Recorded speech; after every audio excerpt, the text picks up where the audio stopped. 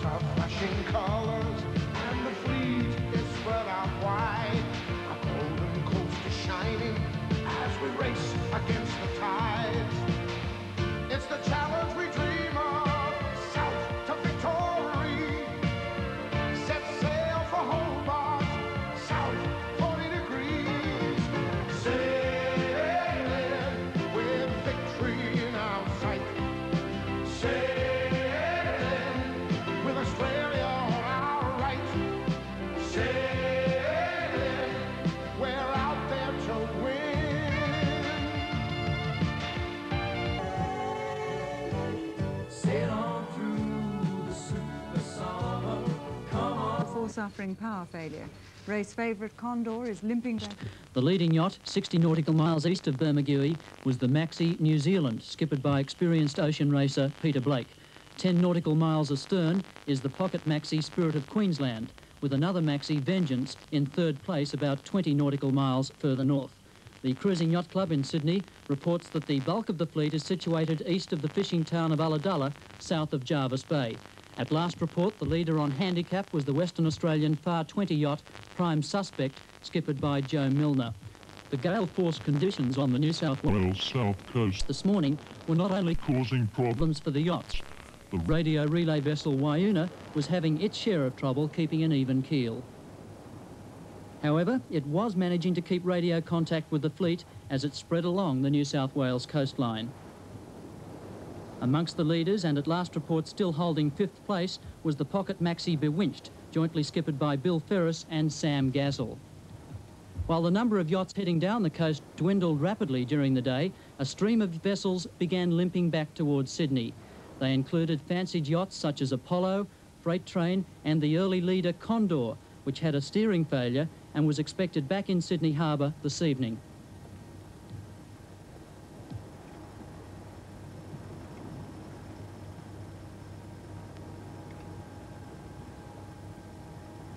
Ragamuffin was another of the early withdrawals and found the going a lot easier heading back to Sydney this afternoon.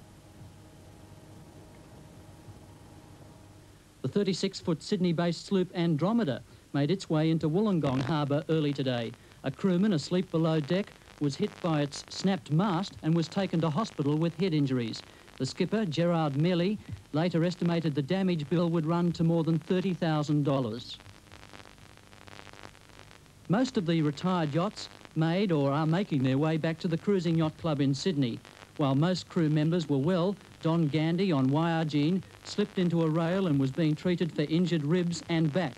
Structural damage caused the withdrawal of last year's handicap winner, Challenge 3. And we've just heard that a crewman has been reported lost overboard, and another yacht has sent out a top-level distress call as the depleted Sydney to Hobart fleet battles huge seas tonight. Yahoo 2 sent out a man overboard call, and the relay ship Waiuna is making for her last known position. Another New South Wales yacht, Shenandoah 2, put out a Mayday signal. She reported that she had lost the use of her engine and had water flooding through broken cockpit windows after either dragging anchors or breaking mooring lines. It wasn't until a power launch came on the scene that the yachts were able to be towed out of the shallows. They received only minor damage. The strong winds forced race organisers to cancel several regatta events today. The northerly winds brought about 11 millimetres of rain to Perth, and the wet and windy weather is expected to continue overnight. The conditions also made things difficult for more than 100 windsurfers who had tried to qualify for the World Bay today carried a sign asking for help in renovation, and help came when it was recognised by Don Felton, who built it. Past glories of late, as booming sponsorships in Sydney bred a super fleet of semi-pro sailors who have proved unbeatable for a decade. Though 24-year-old Mounts Bay sailor Scott Glaskin says our boys can overcome the Sydney-siders' head start. The competition and the pressure makes for better crew work. I think our crew work at the moment's good and our sails are good, so all we can hope for is fair weather and we'll give them a good run for their money. 29 skiffs lined up for the start of the first of 7 heats today. And looking on, Jack Cassidy, the man who led WA's dominance with 7 national titles, the last of them 21 years ago. As expected, the New South Wales and Brisbane yachts led around the first mark, but on the Spinnaker run, Perth's Glaskin was well up with the leaders. And as often happens to eastern state boats on the Swan, the Fremantle doctor gave them a rough introduction to local conditions. And this year they're looking pretty mean. The Windies are here to give us hell, and we have to face Sri Lanka as well. There'll be no denying, they'll be out there trying, but ain't good enough to shake us, time will tell. But watch out, boys, Australia's in to win. We've got a team of fit, young, angry men. So here comes the lowdown. It's gonna be a showdown, and I tell you now, we'll be in like Flynn. Come on, sail on through the super summer.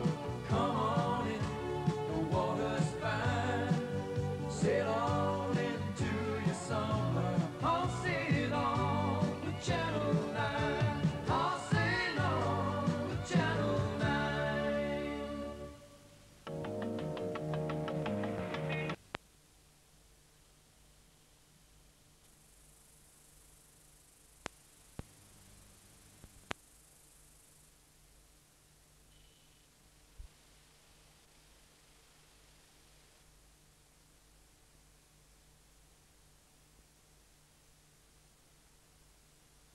However, if they can control it, the boat will go a lot faster, and she is really ripping along. But unfortunately, Condor started further up the line and was in a little bit better position. And even though she may be going a bit slower, she's got slightly less distance to go, and she doesn't get into these wild, out of control situations like Apollo now broaching and flogging a spinnaker. It's rather terrifying to be on these boats when that happens, because all that sail up there's like a circus tent flying around. Somebody's got to hold the other one corner of it with a sheet, and it can be a bit disconcerting. Just as we watch the two of them there, and Ragamuffin. Ragamuffin in view there, KA 70. She'd be third heading towards South Head at this stage. That's Apollo. See, Apollo now has a job ahead of her to get that spinnaker down and get the other sail chute in, whereas Condor and Ragamuffin only have to trim the sails they have. They're going to drop those big headsails. They're putting smaller headsails up inside the big one. On the bottom of your screen there, you can see the rounding tug. They must go around that before turning right at the heads, as they say. And Condor, we can see as she travels straight past our commentary position now, is at least a boat length ahead and closer in to South Head. So in effect, she's got a bit of a break. One of the boats that looks as though it's doing pretty well looks like Dr. Dan, which seems to be lying about fourth from the front at the moment, although a bit down to leeward. Very much smaller than the others and absolutely charging along there. And strangely enough, it looks as though Spirit of Queensland is giving the office a good run for its money. So as we look at them there, it's Condor, Apollo, Ragamuffin. And they're pulling in that spinnaker now on Apollo. Back to Vengeance with the red spinnaker.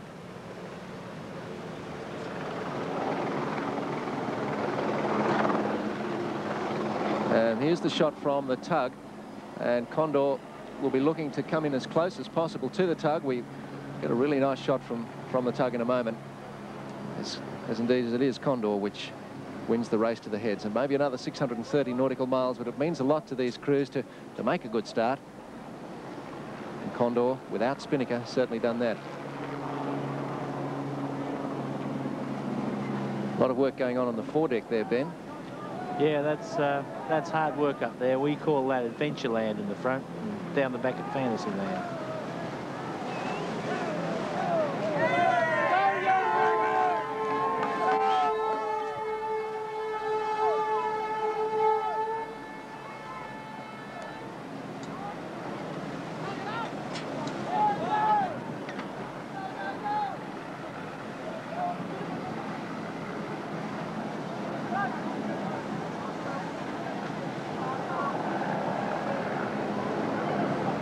Yes, there's Dr. Dan just on the screen now with Spirit of Queensland behind her.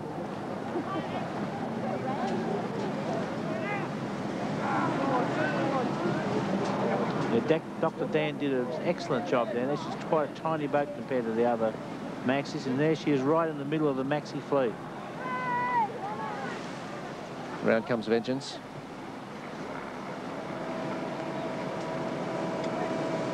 Well, it took about 9.5 minutes. I think we might have a record.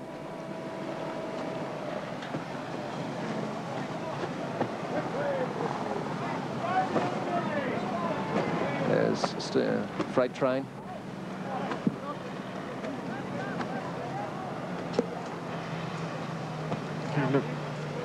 Looks as though somebody's trailing something behind them. Their freight train's got a dinghy attached to her or something. Oh, yes. I don't know what that would be. I hope it's not one of the fellas falling over the side. A shot from above, and now there's the spectator fleet virtually has a free go. You can see why the waters get so chopped up as they move ahead of the fleet.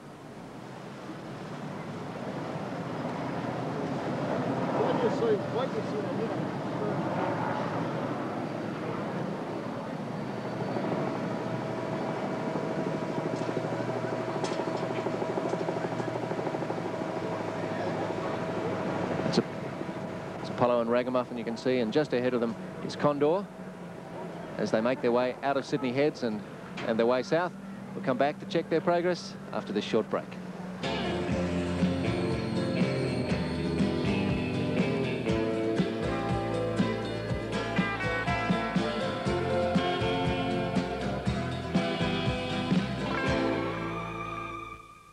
So small boats will handle the conditions outside. See them handling the motorboat wash. It's going to get pretty wet for some of those boats as they go south now, coming around the tug. It's Piccolo, Diamond Cutter.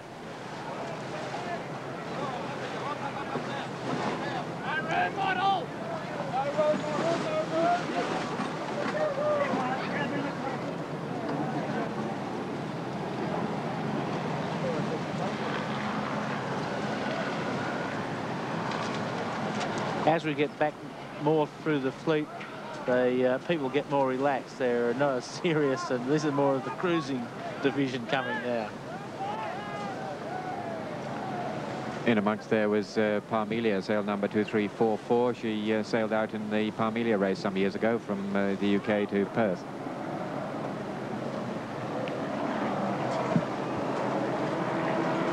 Back to the lead, though, and we're looking at Condor.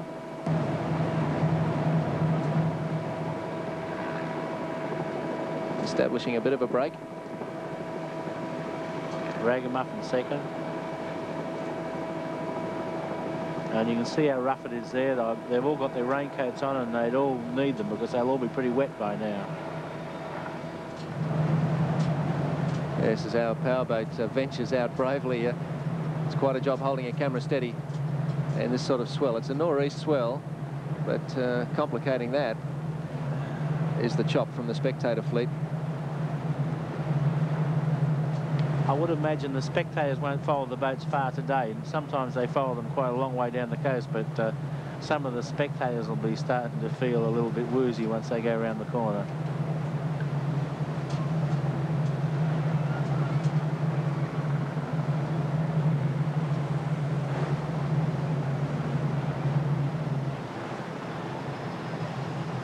Yes, if you're going to head south in these sorts of conditions, maxi boat, please.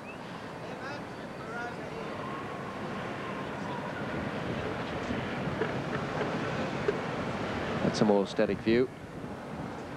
It's nice and steady here on the land, and I wouldn't envy the cameraman on board Apollo's job from now on. That's the stern of Condor we're looking at right now, and she'll be feeling a little bit smug after making it to the heads first in what we think might have been a record time, and all done with no spinnaker.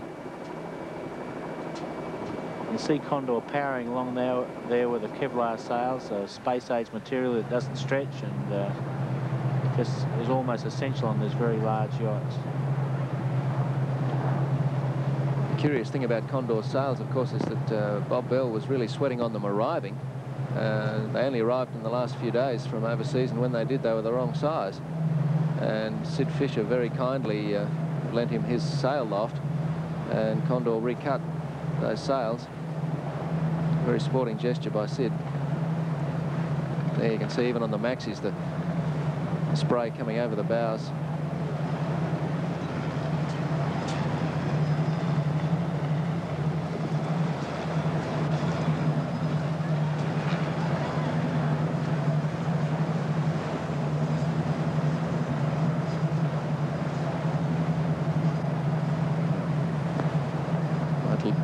I'd leave the leaders for a moment and back to the rounding tug. Yes. Sorry, carry on, Ben. We're seeing the very last of the tail enders going around the tug right now, and the whole fleet is spread out across the ocean now. Big ones, small ones, all sizes, feeling the strength of this southerly wind and the quite choppy sea. So now the fleet will really start to spread out, and maybe after a few hours, a few boats may retire.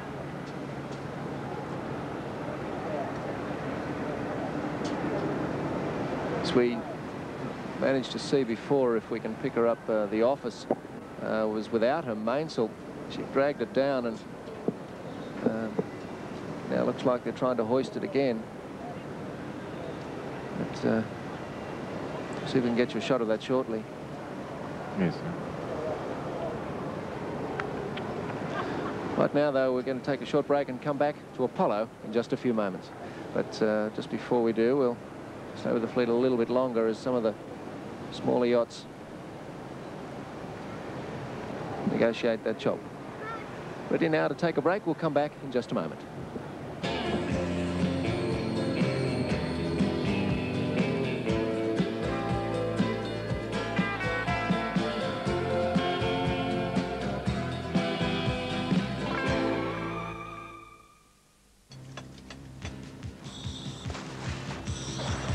What's a welcome cry when you're feeling real beat?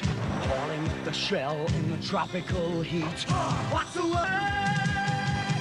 And the cry goes out right across the state. Would you go and export, mate? Would you go and export, mate? It's a pretty brisk start, Alistair. Yes, it was a good start, and the small boats came up very quickly behind the large boats. So one or two fairly exciting epics, but the sounds and the noise and so on that we could hear from here, but they were up there going well. I believe we've got David Solder standing by again on Apollo, and David, if you can hear us, yes, you were taking some curious lines there with that spinnaker up. She was pulling you every which way. Oh, well, as they say, if you're going to be a bear, be a grizzly. We decided we'd go for it. I suppose it was a show of strength more than anything else. We were giving the other boats a bit on waterline length, so we had to do something, I suppose, to keep up with them. And as you'll see now, we're all on the breeze, and the bigger ones are just doing a little bit better. Condor has cleared out very nicely. New Zealand has sailed through our lee. We're sort of holding Ragamuffin a bit there to windward, and I think quite well placed is Freight Train, who are much higher. That is to say, they've got an advantage when we tack around. Conditions are a bit lumpy. We've cleared the worst of the spectator wash, though we've still got plenty of yahoos, and it's settled down to sort of going to windward in a washing machine, more or less. Yes, it sounds remarkably similar to last year. Is that how it feels to you? Sorry, I can't hear. I say it sounds similar to last year's start. I think we might have lost David for the moment. But there she is, Apollo.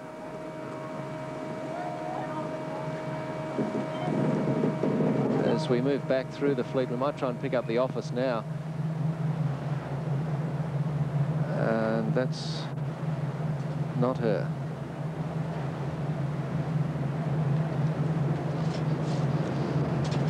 It's actually Newcastle Flyer.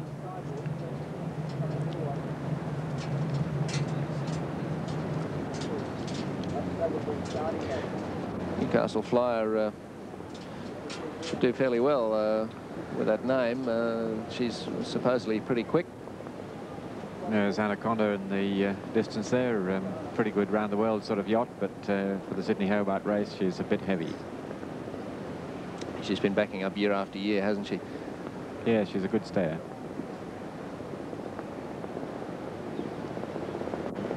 But you mentioned before, Ben, some of these yachts, especially towards the back of the fleet, really only make the trip for the fun of it. They're not feeling that competitive. Oh, that's true. They do make it for the fun of it, and a race like this must really make them think, why did we do this? Because a lot of them go down for the Hobart race is really an institution rather than a solid yacht race, and a lot of people go down there just for the institution. Now, I personally would rather go down by jet, but some of these people are more adventurous than I, and they really enjoy their Hobart race and look forward to it every year.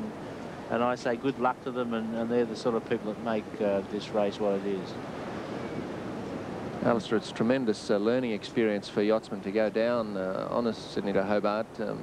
Are most of the people who do make the trip well qualified to do so? No, not most of them. In fact, far from most of them. On the bigger yachts, yes, the crews have all done it before and have a lot of ocean miles under their belts. But on the smaller yachts, they are required to have a minimum of 2 suitably qualified people on board, navigator, for instance, and a skipper. But the rest of the crew quite often will be doing it for the first time. Some young people, for instance, there's one boat, Punch, is in the race this year, and Barry Lewis, who owns the boat, has done it fairly often, but this time his wife's taking her down. He's doing the babysitting while she's away. Right. Next year, when it's a Southern Cross Cup year, the Cruising Yacht Club's expecting a fleet of close to 200, and the regulation is that, what, at least 2 of those aboard must have been to Hobart before. That's right. Going to be interesting, finding enough people to fulfill that regulation. It certainly is. I mean, there are plenty of people who've done the Hobart race, but there are not necessarily plenty of people who are qualified to take charge of a yacht on the way down. You can see the conditions out there are anything but tranquil. And I don't envy the journey ahead of the yachts below about 12, 13 metres. The smaller ones, I think Topaz and Knuckle Duster are the smallest. They're about 9.1. And they're in for a bumpy trip. But they're courageous sailors. They wouldn't do it unless they'd thought it through. They know what's ahead of them. There you see lining the gap, a big crowd watching them go by. We'll come back and check the progress in just a moment. That's the sight as the fleet makes its way south and past that cargo vessel, and plenty of whitecaps out there. It's pretty breezy. As we move back through the fleet, and to tell us a little bit more about what the fleet can expect on its way south, Mike Bailey again. Conditions have certainly been ideal for the start, getting those maxi yachts out very quickly through the heads, and in fact all of the fleet now cleared the heads. But they're now getting into the period where the seas are going to be picking up. They're going to be quite heavy right down the New South Wales coast. I've mentioned a couple of times a strong low pressure system just off the southeastern tip of the continent. It is moving further to the south. As it does so, the winds will very slowly moderate, but of course the sea swell is going to be up right along the New South Wales coast. So some tough times are likely to be ahead of this fleet as it makes its way further down the New South Wales coast on the run to Hobart. Conditions, of course, will continue certainly to suit the maxi yachts, getting the better of it out there at the moment, heading well out to sea before making the turn to head down towards the coast and Hobart finally in a few days' time. Talking of just how long it does take to make Hobart, the record time that the yachts will be out to beat is of course held by Kealoha. It's been held for almost a decade now. It was in 1975 that Kealoha made it down the coast in just over 2.5 days. It happened when weather conditions were favourable for the yachts. They were generally northeast to northwesterly winds. Let's look back now at that 1975 race and the weather conditions they called virtually ideal.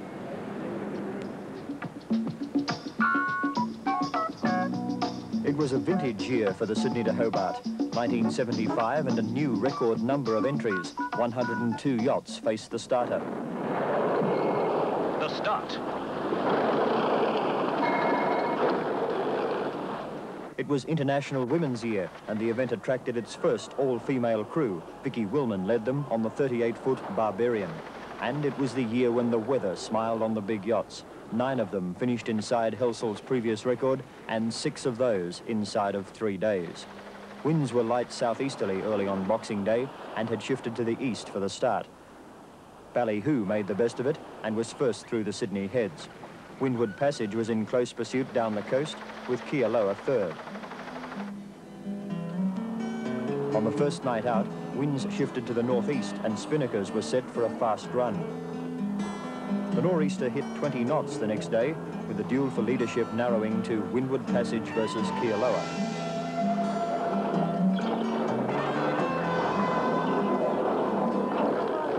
A high-pressure system directing the good downwind conditions continued to strengthen in the Tasman Sea.